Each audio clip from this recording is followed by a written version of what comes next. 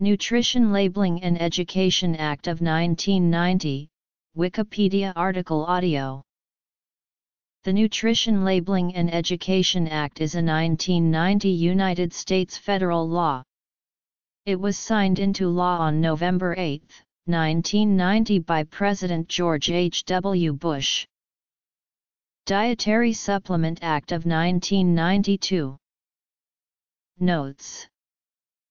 The law gives the Food and Drug Administration authority to require nutrition labeling of most foods regulated by the agency, and to require that all nutrient content claims and health claims meet FDA regulations. The Act did not require restaurants to comply with the same standards.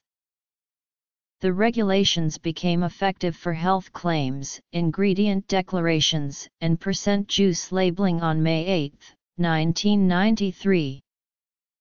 Effective January 1, 2006, the nutrition facts labels on packaged food products are required by the FDA to list how many grams of trans fatty acid are contained within one serving of the product. Senator Orrin Hatch of Utah introduced the Health Freedom Act of 1992, which would have blocked the FDA from using health claims as a reason to regulate dietary supplements as drugs.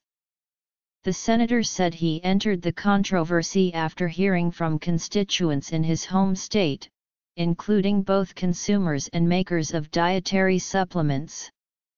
Hatch stated that the FDA can put anybody out of business if they want to.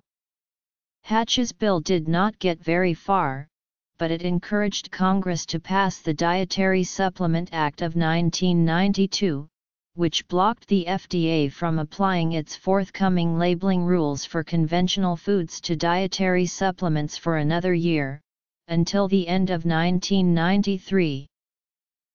The Nutritional Health Alliance, an industry lobby group, claimed credit for getting the Dietary Supplement Act of 1992 passed.